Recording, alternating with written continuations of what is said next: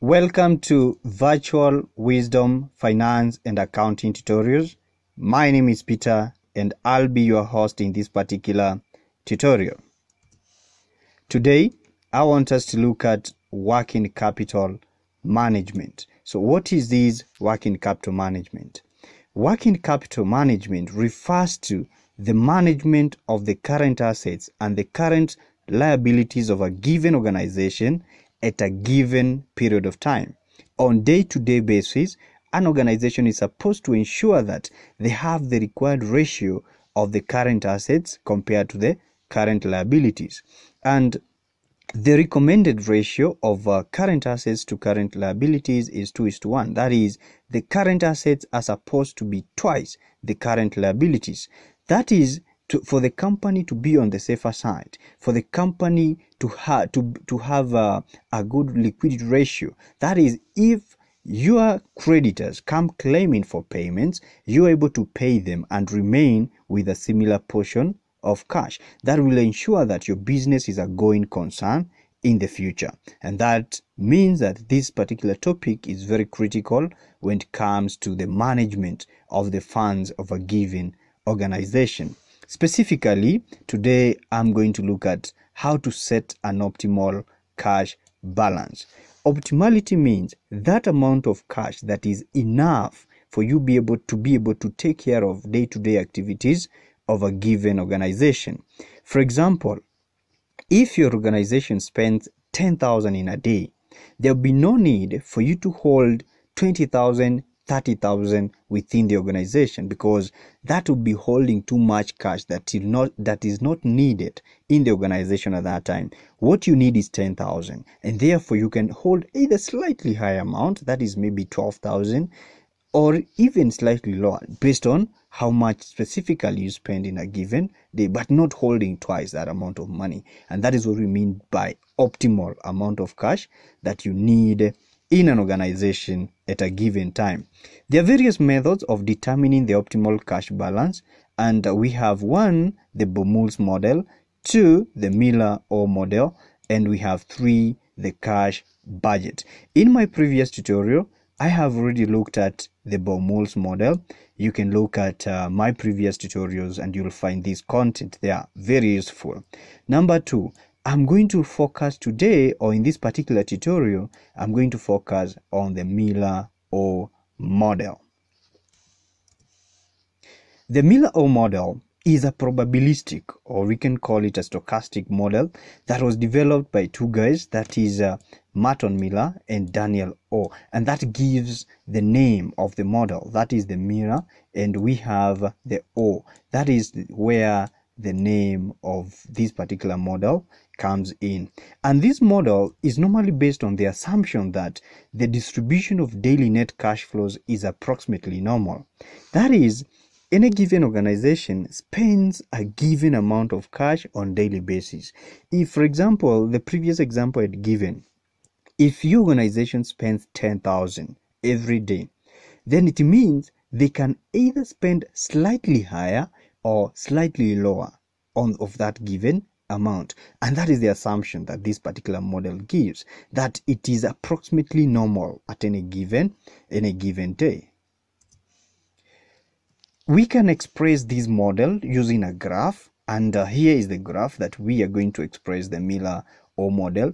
And what we are saying is that amount that the organization knows that at any given time we normally spend this particular amount of money.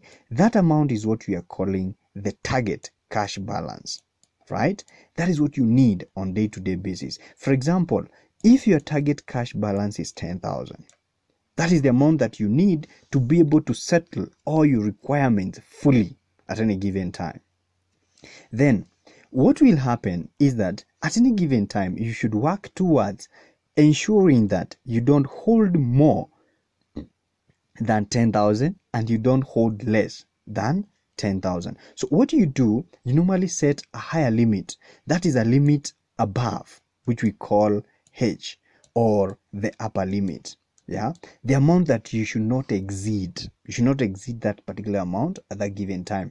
Let's take, for example, if you have set your higher limit at 20,000, right? Then you also set a lower limit, that amount that you cannot go beyond downwards, the least amount of cash that you can hold at any given time. Let's set a limit here. Let's take, for example, a limit of 5,000, right? That is what we call the lower limit. Our y-axis here represents the cash balance, and the x-axis here represents the number of days. Now, let's see what happens. What happens if you, for example, if you're having 10,000 and your business is busy, you have some sales, you have some people paying their debts, so you're receiving some cash. What will happen if your amount increases to point A here, and point A is where you are saying now you're having what? 20,000. You don't need all this money. So what do? You have to dispose of some amount so that you can go back to the target cash balance. What is this amount that you need to dispose of? How do you dispose of? What you do, you go to the securities exchange and buy some marketable securities. That is short-term marketable securities. The reason why you go for short-term, because in case you don't get more cash, you can easily sell them off and be able to get this money back. So you're going to buy marketable securities worth 10,000. When you buy marketable securities worth 10,000, your amount is going to drop back to 10,000. You have already disposed of 10,000, so that you get back to your normal amount or your target amount of 10,000. Now, what will happen again if your amount decreases, if it goes down to the lower limit here that we had set? Now, instead of you having 10,000, you're having 5,000. What do? You are now going, because you had previously bought some marketable securities, you go ahead and sell them.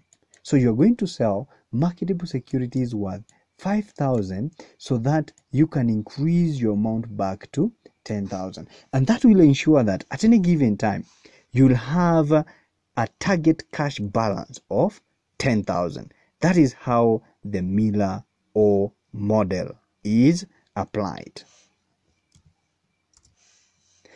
Now, how do you get the target cash balance? To get the target cash balance, which we are calling Z, we normally get Z by taking 3 multiplied by B multiplied by the variance divided by 4i. Then everything you put it power a third. Putting it power a third is also like just like saying getting the cube root of this particular figure, and then you add L. Then to get the higher limit, you take 3Z, you less 2L.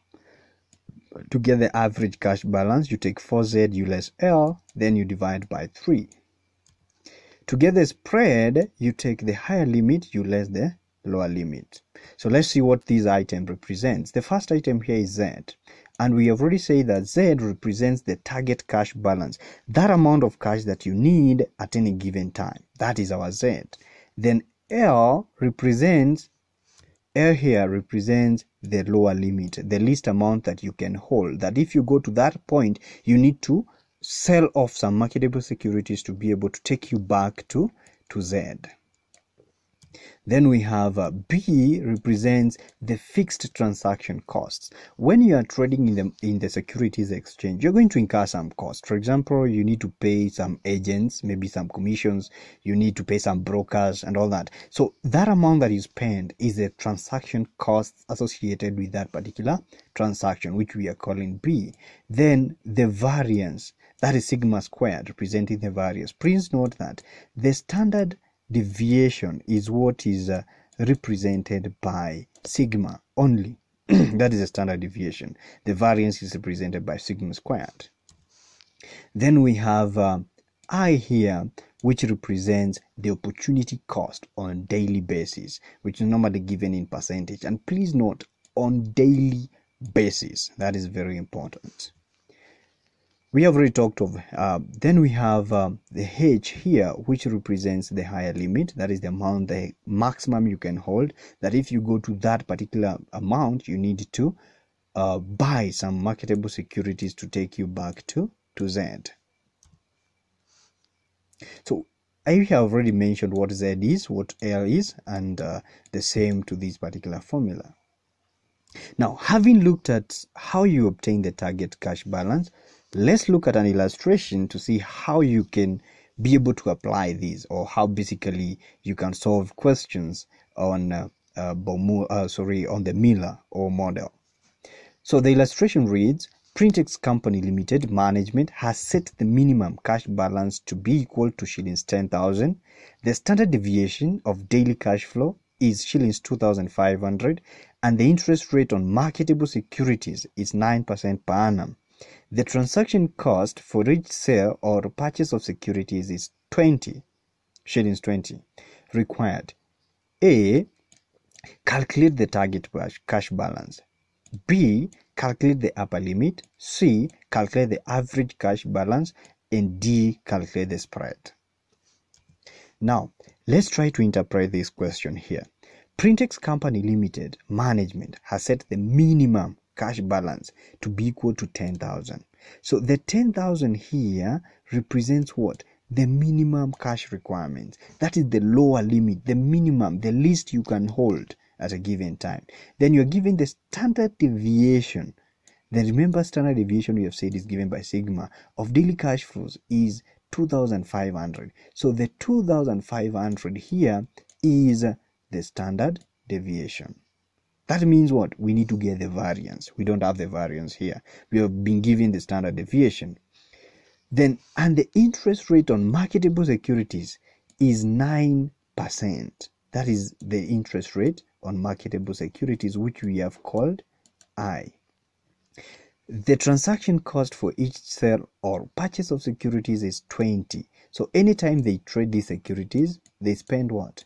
20 shillings, which we called our B, or the opportunity, the fixed cost of the transaction.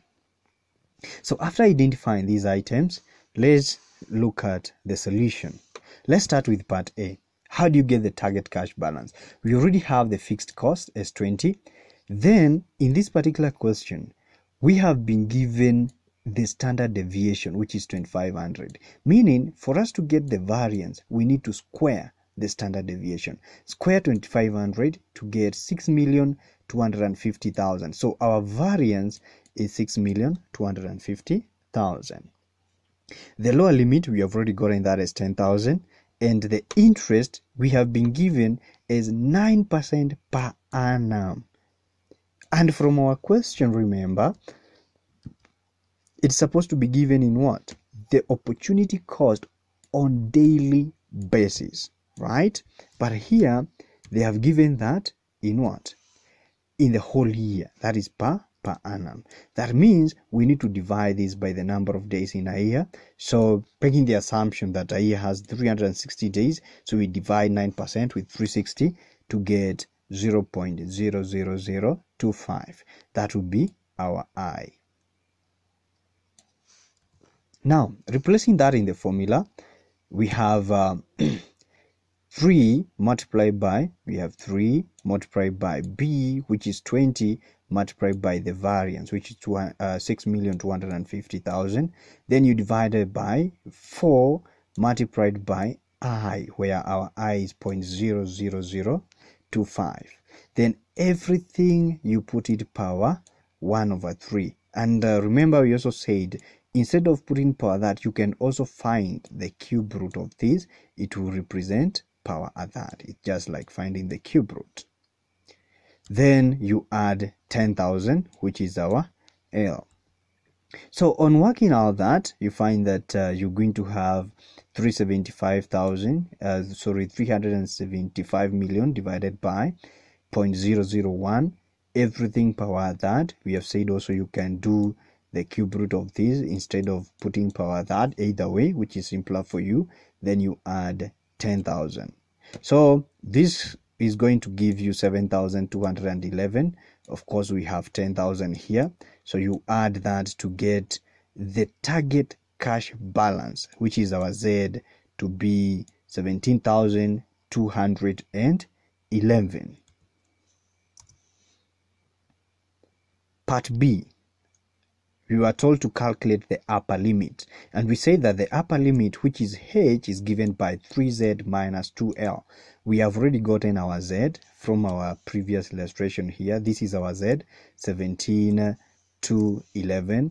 Now we have Z is that the lower limit, we had it as 10,000. So you multiply, you represent that in the formula. That would be 3 multiplied by Z, then you less 2 multiplied by 10,000, which is the lower limit. So when you work that out, you're going to get 51,633. You less 20,000 to get that 1,633 is our higher limit. That is our H. Part C, you are asked to get the average cash balance. The average cash balance, as we saw, it is given by this formula here, is given by, sorry for this, there seem to be some little error here. Let me just take you back to it a little. We said that to get the average cash balance, you take 4Z minus L, you divide that by 3.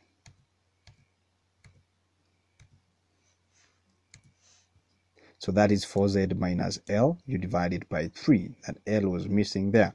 So on replacing that, we already have our Z, or that is the optimal or the target cash balance, which was 17,211. Of course, we have our L as 10,000. So you replace that and you get the average cash balance is 19,615.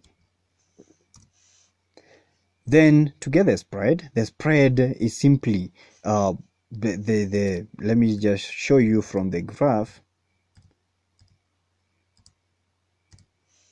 The spread is basically this distance here, or simply the gap between the higher and the lower limit. How far is the maximum amount from the lower amount? That is what we are calling the spread.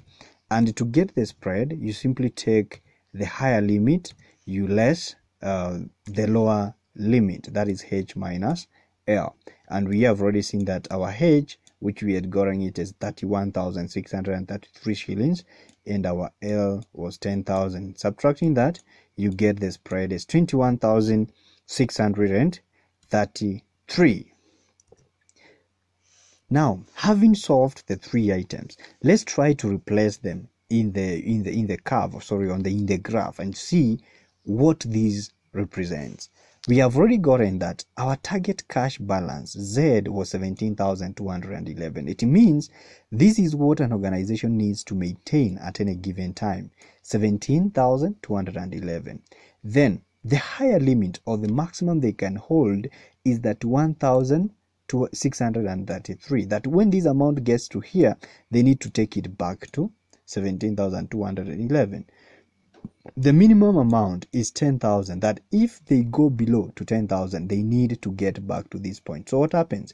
If they started with 17,211, let's say the amount was somewhere here, then it starts increasing to point A, which is the higher limit. They need to buy some marketable securities, so that when they buy these marketable securities, which are what the difference between these two figures, they take themselves back here to where they are supposed to be, the target cash balance, which is 17,211.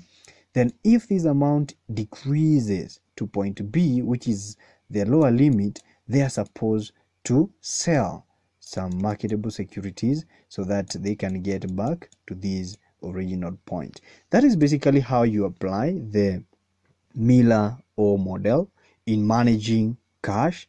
I hope this content was useful to you. This was virtual wisdom, finance and accounting tutorials. Thank you for your time and thank you for watching this tutorial. Kindly make sure you subscribe to the YouTube channel so that you can be able to get more tutorials as they come. They are free, and if you have any queries or you need some clarification or you need to give some piece of advice, kindly you can get me through the contact above here. Thank you for your time. Thank you once more.